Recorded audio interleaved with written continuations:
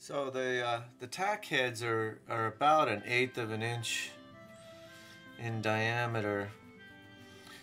So what I'm doing here is I'm just taking an 1/8 inch drill bit, and I'm just sort of putting a little lead chamfer where the tacks are going to be going in. And what I'm trying to do is just provide a little bit of area for the tack head to sit down into the leather rather than protruding proud on top of the leather.